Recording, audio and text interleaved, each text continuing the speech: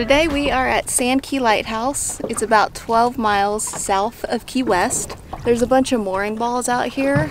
He just put the drone up. He's getting some footage of the lighthouse. This is the second largest reef in the world. No, that's third. It's the third largest reef in the world. Behind, I think it was one in Belize and then the Great Barrier Reef in Australia. So we brought all of our stuff. We brought lobster stuff in case we wanted to go lobstering, but you can't fish here because it's a protected area. We got our dive flag. We got our fish flag. It's a fish windsock that I don't know why is up there, but he wanted it up there, so it's up there.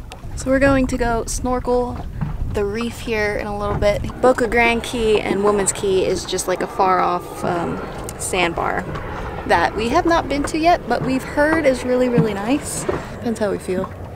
Depends on the weather. The weather is constantly changing here. Our boat is sitting in about 40 feet of water on the mooring ball, but it gets quite shallow the closer to the lighthouse you swim.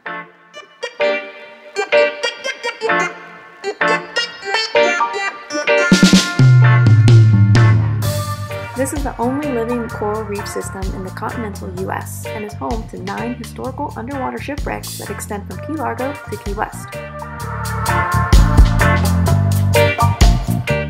There are plenty of wildlife here, ranging from reef sharks, stingrays, huge parrotfish, blue tang, snapper, hogfish, grouper, but beware of jellyfish and barracudas.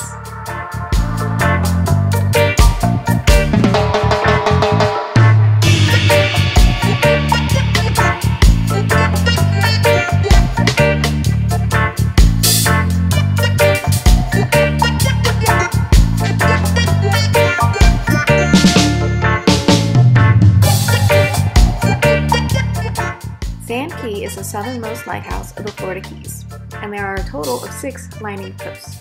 This one stands at 109 feet tall.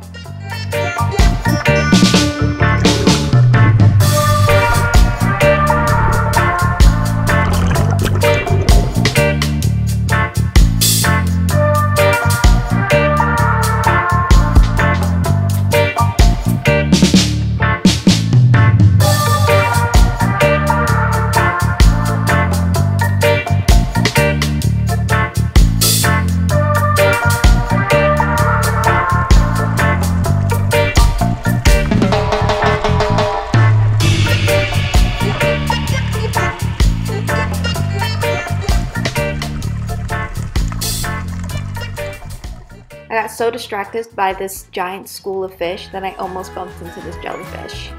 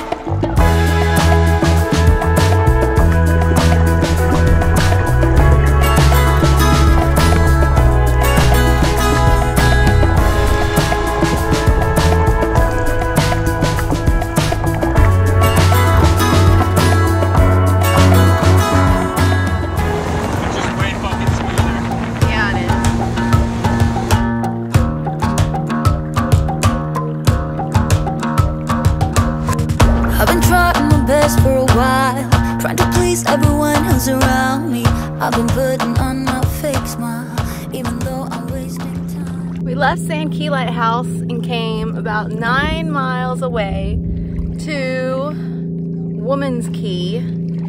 We're on our way to Boca Grande Key, but we saw this like beach area and we're like, whoa, I think we need to stop here. So we stopped, ate our sandwiches. There is maybe like 4 or 5 other boats over there. And then this is essentially an island with a really big beach.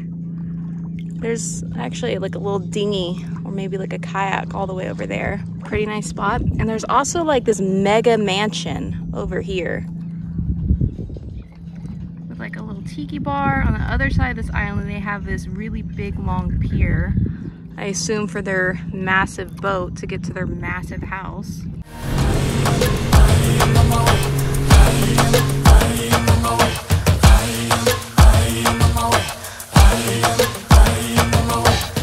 I don't want to be dragged in a box. I just wanna go my own way, 'cause I am on my way.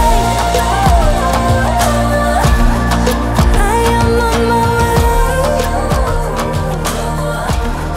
I am on my way.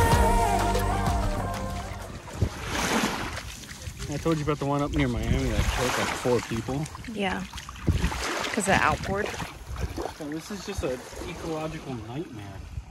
There's so much oil. All oil. That's a lot of oil. Shouldn't someone come clean this up? It's probably like a foot See one of these oars? of oil. There's clothes, some bottles, hats. There's a White Claw, but that's probably from someone walking by. Someone said that this has been here like a day or 2. It looks like wood over fiberglass.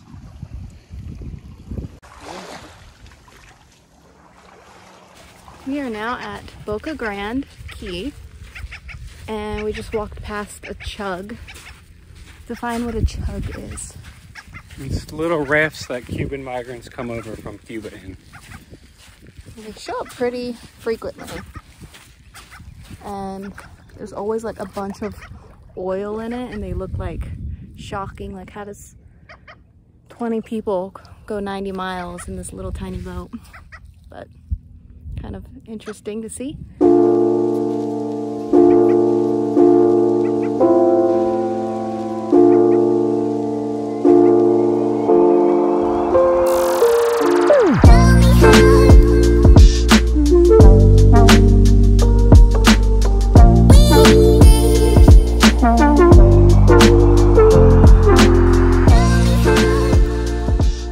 This is a really nice area.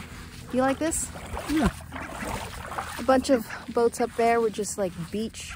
Our boat is probably sitting in 2 feet of water. Yeah. It's like an actual beach to walk on, which is pretty nice. Probably like, what, 12? 13, 12 miles. From Key West? Run away!